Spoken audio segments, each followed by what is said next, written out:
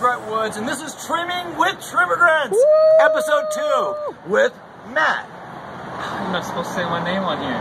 Oh. No, I'm kidding. With Matthew.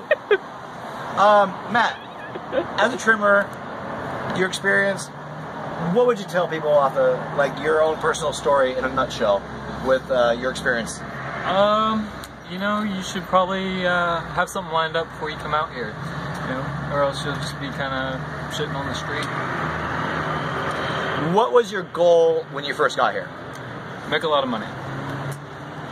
And did you make that goal? No. Well, I made a lot of money, you know, but like, you know, not as much as I thought I would. And how long have you been here for now? 2 months. 2 months? You might come a little, he talks really, project your voice a little bit. What would you want to tell somebody who does not know anything about this, what you would have liked to have known before doing it?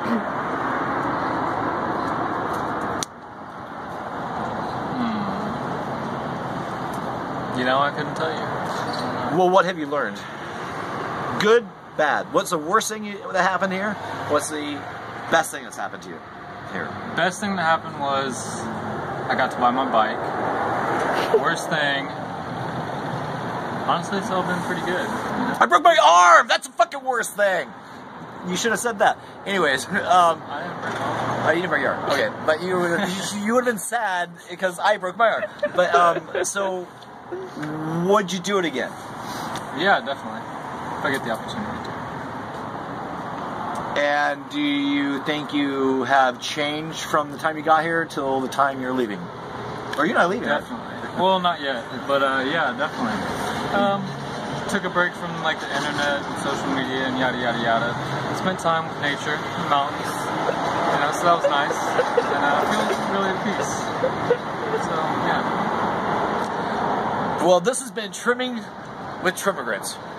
And blank, this gentleman right here. Thank you very much. Any last words that you want to leave anybody with who's thinking about doing this? Good luck, fuckers.